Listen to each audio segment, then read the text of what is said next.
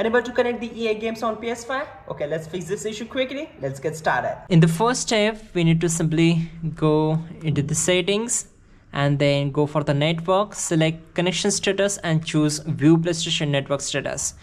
Make sure all the green circles here. If not, what you have to do, we need to simply reset the our DNS. So what you have to do, simply go to the settings.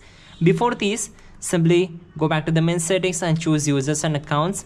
Then go to the other option and choose restore licenses and check all the games and apps from here and then go for the restore. So this will take around 4 to 5 seconds to complete the process, and then just go back to the main settings screen.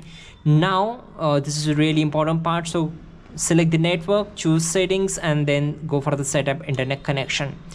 So once we are here, we need to simply press the option button on your internet connection to access the advanced settings. Before this, choose frequency to the automatic and then go for the advanced settings. Once we are here, you can simply select the DNS settings to the manual from the automatic to access the primary DNS and secondary DNS. So it will gonna reset the your network. So for the primary DNS, add 8.8.8.8 and to the secondary DNS, add 8.8.4.4. Instead of these two DNS addresses, you can add primary DNS to the 1111.1.1.1.1 and to the secondary DNS, add 1.0.0.1. Once done, select OK and simply wait for the reconnection process and then restart your PS5 and your problem will be fixed. That's it guys, you're good to go.